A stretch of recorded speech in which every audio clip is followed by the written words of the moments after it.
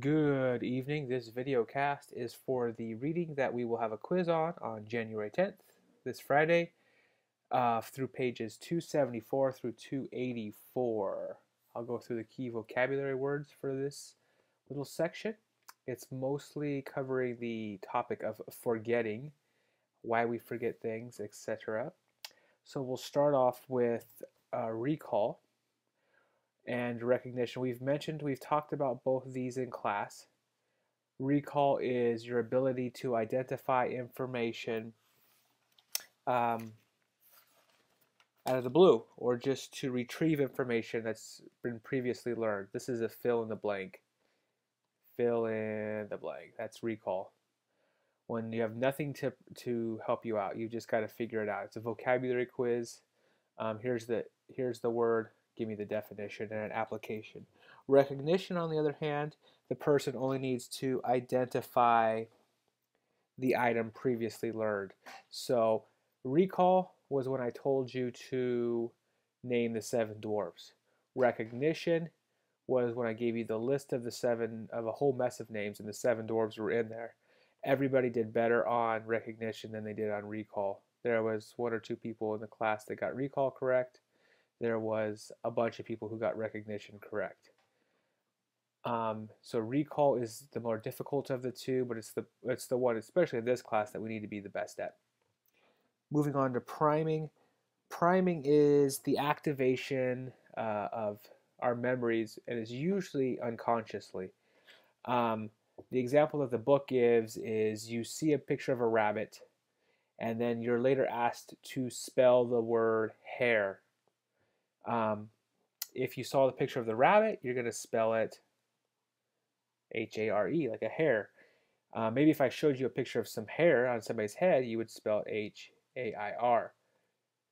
But because you saw the rabbit, you're going to spell it this way because your memory was primed in that instance. Another example might be if I showed you a car, and I asked you about a question about automobiles, and the first thing that I said, give me an example of an automobile, and you said car.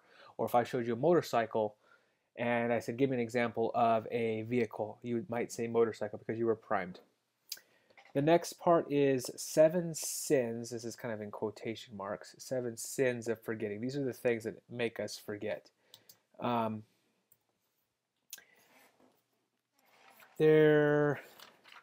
start off with there's actually like 3 sins of forgetting. Then we have distortion and intrusion, but sometimes they're usually lumped together, 7 sins of forgetting.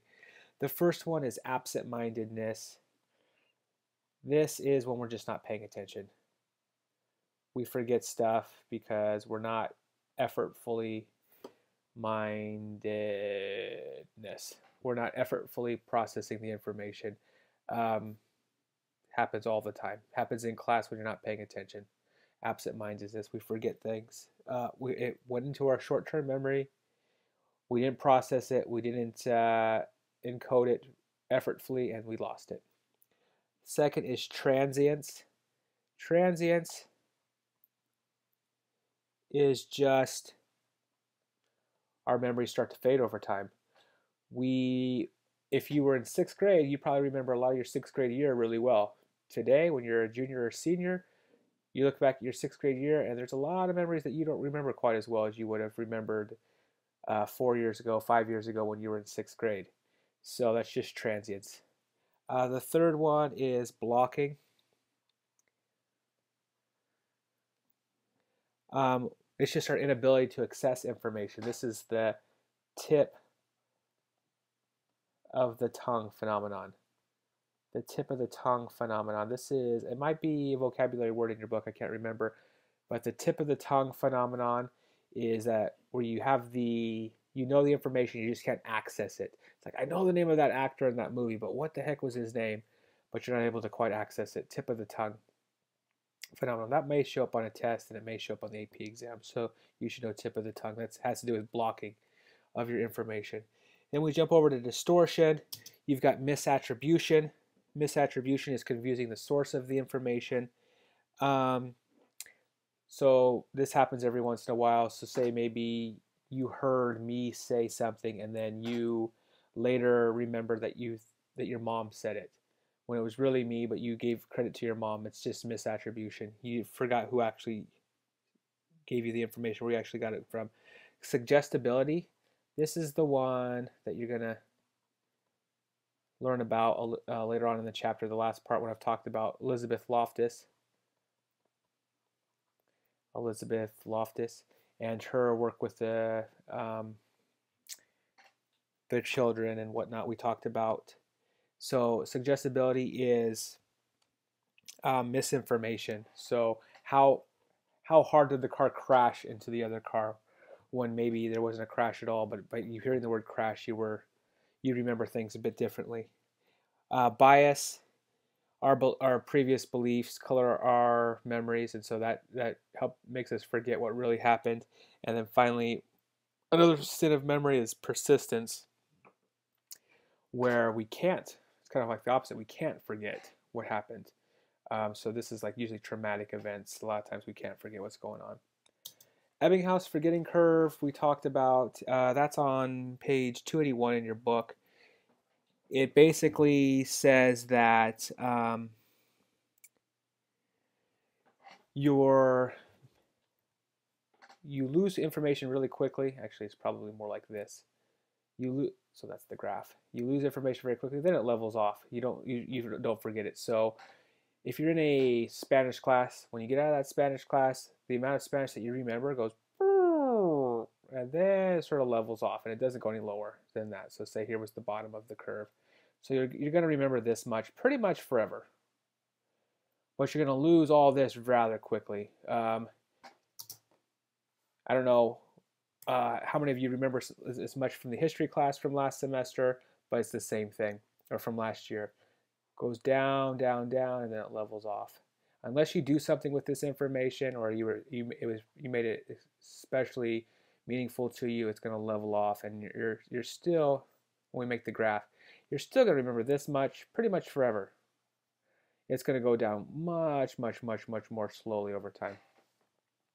Mood-Congruent theory. This was kind of cool.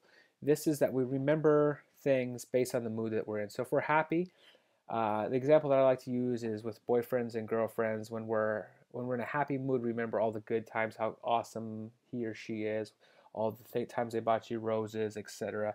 And when we're mad at them, or when we're mad in general, we remember all the bad things that they've done, how they left the toilet seat up, or how they were looking at that other girl, etc. So mood congruent, we tend to have memories based on the mood that we're in.